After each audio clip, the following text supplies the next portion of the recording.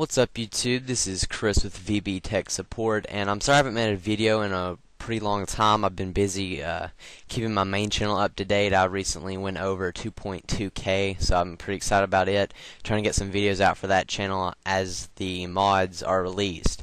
That way I can get it out quicker, get more views, and get more subscribers. But I'm back. I have been working on a program here recently. It's going to be released on my modding channel. I might release it here as well, but best chance, make sure you subscribe to my modding channel because that's where all of my releases will probably go to. So today I'm going to teach you guys about ProgressBars and how to actually use ProgressBars. So I'm just going to go to New Project, and I'm just going to name this, for the sake of the tutorial, ProgressBar.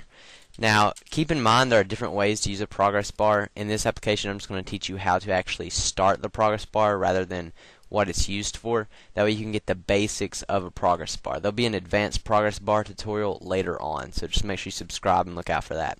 So we're just going to add us a ProgressBar. I'll probably put this about right here. Center this one up for us. And then we're going to enter a button to actually start this ProgressBar. So we're just going to go ahead and put this right in here and center that up. And we'll just name this Start.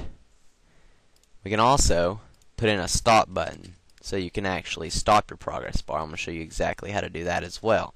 So just go ahead and name that one Stop. I'm going to just highlight both of those and center this in my form. Okay, now what we're going to do, we're going to drag in a timer.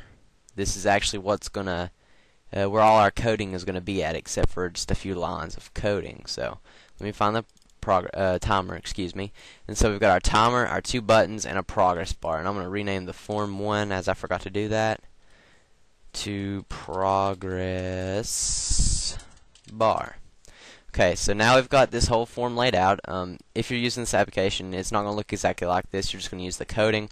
So under Start, we're going to go timer1.start, and then under Stop, timer1.stop.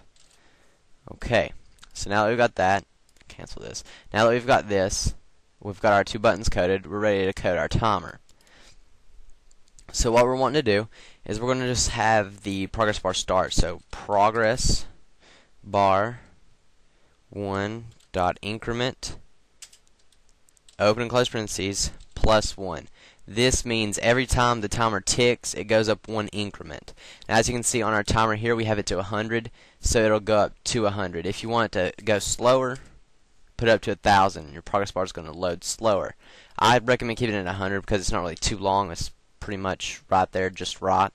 And then we're going to say if ProgressBar1.value is equal to, you can either put maximum, which is the maximum that it can go to, or you can just put 100 since that's what your timer is set to.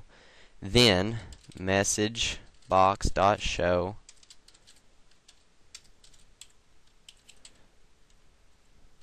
ProgressBar tutorial. And I totally failed there, guys. I'm sorry about that. So there we go. So now we've got this. I'm just going to show you the basics of this. We're going to debug this. You can also click F5, and we're going to start it. As you can see, it starts our ProgressBar. I'm going to wait for this to completely load, and then I'm going to show you that stop button works as well. Wait for this to reach 100%.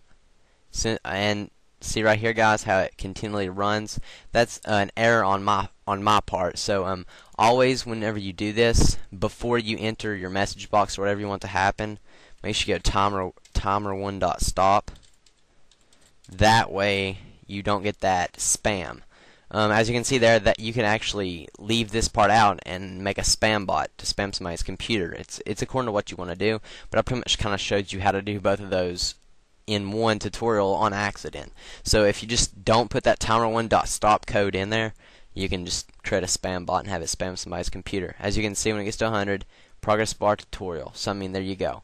Also, I'm going to debug this again and show you that our stop works. Click Stop. And as you can see, our ProgressBar stops. Click Start, and it'll start right back up. That way you can pause the progress bar. So yeah guys, this is just a really quick tutorial on the basics of using the progress bar. So I hope you enjoyed this. Sorry I haven't made a video in a while, but I'll be uploading more videos very soon for you guys, so make sure you just stay subscribed, tell your friends about me, and I'll get some more tutorials out to you very soon. So again guys, hope you enjoyed this. Please rate, comment, and subscribe, and I'll talk to you guys later.